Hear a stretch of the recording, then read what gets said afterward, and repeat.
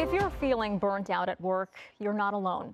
According to a recent report, 59% of American workers experienced at least moderate levels of burnout in 2022. Now, that's up from 2021 and on par with stress levels reported in 2020 during the height of the pandemic. Joining us live to discuss some ways to fight worker burnout is psychiatrist Dr. Ricardo Whyte. Dr. Whyte, thanks so much for being with us this morning. Hello, Irene. It's good to be with you again. Well, the big question here is why? Why are we seeing these big rises in high levels of burnout? Why does it appear to be a growing trend here? Well, I think as we look to emerging from the pandemic, we're seeing a workforce that has been strained. Ultimately, when we talk about burnout, we're talking about resources being overwhelmed by the demand. And can you identify with a sense of overwhelm or what? So you definitely see the workforce under a lot of strain. The father of burnout is a guy by the name of Dr. Herbert Herdenberger. I'm not going to pronounce the name really well right now. But he actually noticed, he started his research looking at healthcare workers, actually. And what we're seeing is in healthcare workers in particular, you're seeing their rate of burnout even higher than just the general population. How does your financial situation play a role in your stress levels? They always say money doesn't buy happiness, but money can also probably not stress you out in certain situations. So, can you tell me about what a financial situation does with this sort of condition?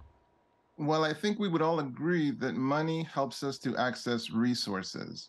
And if overwhelming demands stress resources, you can see where money can play such an important role in helping you not, so to speak, overwhelm yourself. So there were studies documenting that people with lower incomes tended to have, for example, higher rates of depression, anxiety, a study coming out of Brown, actually. What is the impact of prolonged burnout if you're going through this over and over again? Well, you can imagine starting to feel a loss of sense of purpose, starting to feel like, what really is the point of this? Feeling really disconnected. It's interesting because it was the American Medical Association, Mayo Clinic, and Stanford that showed that from 2011 to 2021, there was actually an increase in the rate of, in particular, physician burnout, where in 2011 it was 45.5%, but by 2021 it was up to 62.8%. So it's a situation that really needs us to really address it in a meaningful way. And I mean, some companies out there really have tried to address it by offering programs like EAP programs, more flexible work scheduling. They've been encouraging workers to take care of their mental health. The big question here is that strategy enough? And what more needs to be done? Kudos to companies like the Calm app, as well as, for example, Lyra, that is leveraging the power of technology to bring, for example, mental health solutions to the workforce. Because sometimes, even if the workforce has the insurance, they actually have trouble getting away. And so, kudos to them to actually leveraging technology to try to make it more available. Companies are going to have to identify, for example, executives that are going to make well-being programs a priority and make that their focus so that systemic solutions throughout the organization can be more available. But it's something that the American political system, economic system, and innovative spirit they're all going to have to come together in order to address burnout at the root. So you're saying that there should be leaders that prioritize these well-being programs. What should be in a program like this? Well, the focus needs to be on, hey, what are the vital areas of a person's life? This is where I'm very proud of the work of myself and my collaborator, Dr. Cerny Walazonia, in identifying, expanding on the biopsychosocial model to identify, hey, what are a person's emotional vitals? So there are actually 7 vital areas of a person's life. So imagine juggling those vitals and not even being aware of them because you don't know what the 7 vitals are. So we're very proud of what we've done and featured on the website killingburnout.com. But while we're waiting on the government to intervene and put systems in place, we ourselves have to do what we can to protect our mental health. And let's say you feel like you're getting burnt out. You know that it's happening. What can you do to stop it?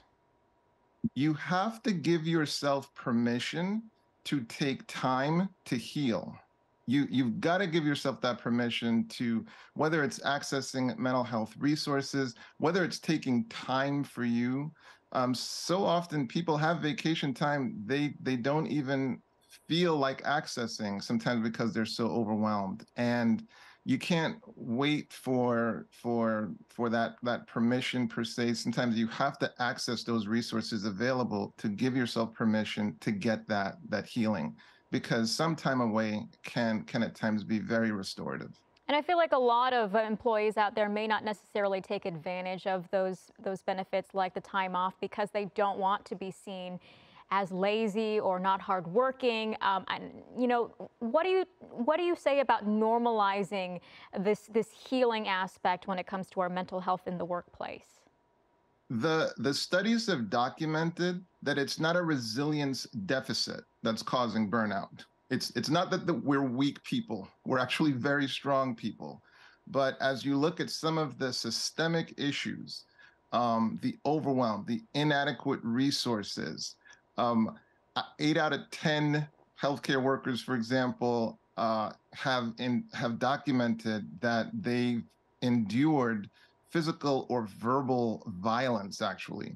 So it's not that we're weak people. It's that there are some systemic issues that need to be addressed. So imagine, just when healthcare workers really should be celebrated, they're actually at times getting abused, assaulted, and under-resourced. Wow. Well, thank you for, saying that. I think there are a lot of workers out there who need to hear that they are, working hard. They're not lazy, and this is just a systemic issue at some point. All right, Dr. Whyte, thank you so much for being with us this morning. Thank you for this time to share such an awesome spotlight on this issue, Irene. All the best. Absolutely.